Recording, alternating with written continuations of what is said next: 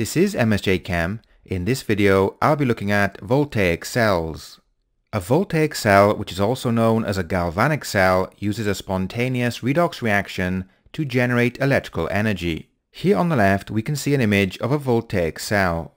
This voltaic cell is composed of two half cells, a salt bridge, and an external circuit, which contains a voltmeter. Here we can see a close-up of the two half cells. On the left we have a zinc half cell, and on the right we have a copper half cell. The zinc half cell is composed of a zinc electrode in a solution of zinc ions. The copper half cell is composed of a copper electrode in a solution of copper ions. The two half cells are joined by a salt bridge. The salt bridge is composed of a piece of filter paper soaked in aqueous potassium nitrate.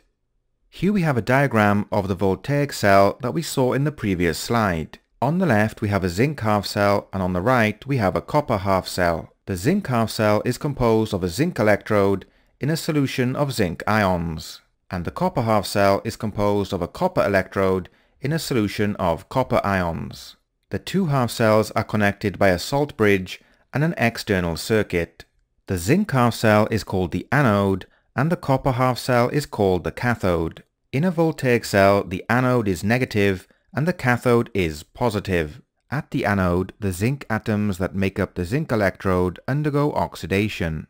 The electrons lost by the zinc electrode travel in the external circuit to the copper electrode, so the electron flow is from anode to cathode. At the cathode, the copper ions in solution gain electrons. They undergo reduction to form copper atoms. So to summarize, the zinc electrode undergoes oxidation. The electrons flow in the external circuit to the cathode. At the cathode, copper ions undergo reduction. In addition to the movement of electrons in the external circuit, we also have movement of ions in the salt bridge, which we'll look at in more detail later on. Next, we'll look at how to use the activity series to determine which will be the anode and which will be the cathode in a voltaic cell.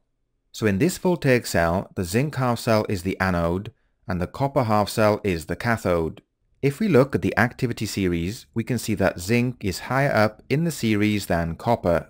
The metal higher up in the activity series will be the anode, which in this voltaic cell is zinc, and the metal lower down in the activity series will be the cathode, which in this example is copper. So next we'll have a closer look at the reactions occurring at the anode and cathode. So at the anode, the zinc metal undergoes oxidation, and here we can see the half equation. The zinc metal undergoes oxidation to form aqueous zinc ions. This causes a buildup of positive charge at the anode. The electrons then flow in the wire to the cathode. The mass of the zinc electrode decreases. This is because the zinc metal is undergoing oxidation.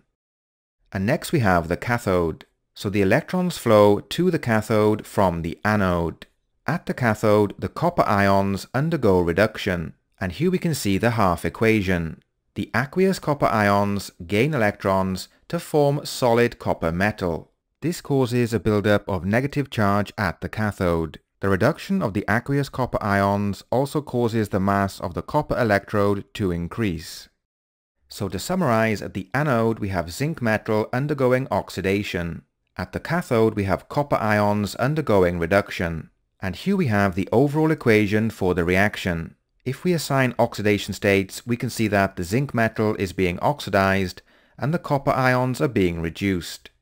Next, we'll look at a shorthand notation for describing the components of a voltaic cell. Using this notation, the anode is written on the left and the cathode on the right. A solid vertical line represents a phase boundary, for example, between the solid zinc and the aqueous zinc ions. A double vertical line represents the salt bridge. Next, we'll look at the function of the salt bridge. The salt bridge allows movement of ions between half cells, which balances the charge and completes the circuit.